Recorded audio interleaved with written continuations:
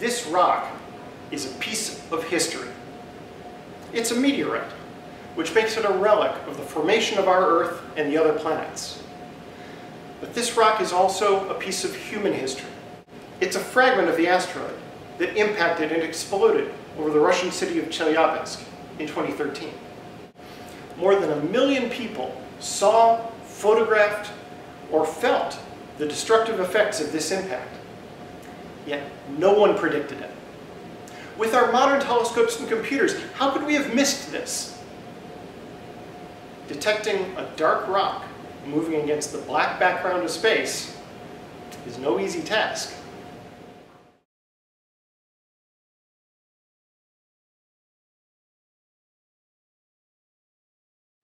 It's December 2011, and a nondescript, house-sized rock orbiting the Sun has begun its year-long fall back into the inner solar system, just as it has done thousands, if not millions of times before.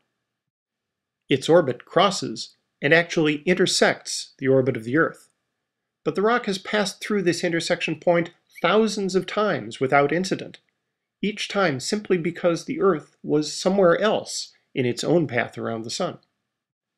On New Year's Eve 2012, it swings past the Sun for the last time.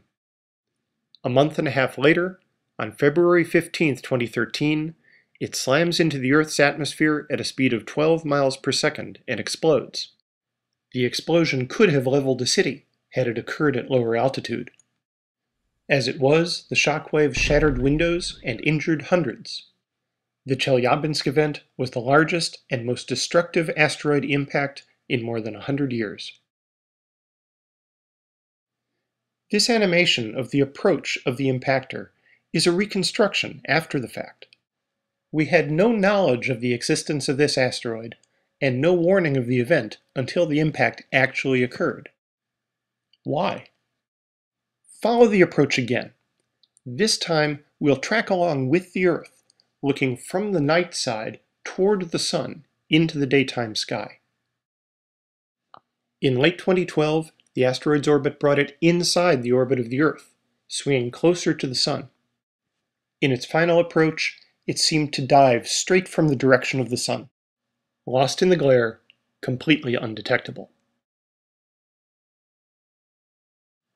An asteroid can be seen only because it is lit up by the Sun.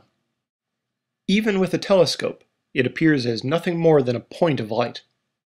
How far away that point can be detected depends on how we see it lit. Let's imagine putting ourselves close to the asteroid. With the Sun behind us, we see the object fully illuminated, as bright as it ever gets.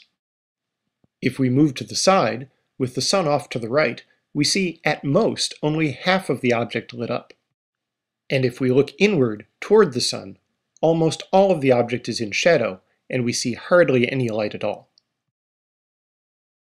So how far away could the Chelyabinsk impactor have been seen by the asteroid search telescopes in operation at the time?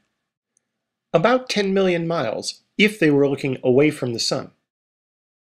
At right angles to the Sun, about half as far, in either direction. There is a region surrounding the Earth, inside of which the object might have been seen had the telescopes been pointing in the right direction at the right time. But this region is small compared to the orbit. And if we follow the motion for the last 8 months before the impact, we can see that the impactor, approaching at the top of the screen, never came close to that region in which it could possibly have been detected.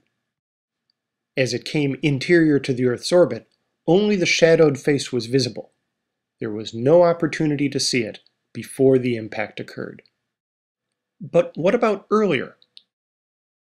Let's go back in time and see where Earth and the impactor were in previous years.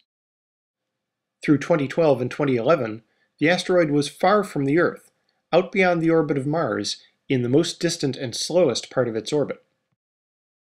It swung past the Sun in 2010, but Earth was not nearby. It spent 2009 again in the distant part of its orbit.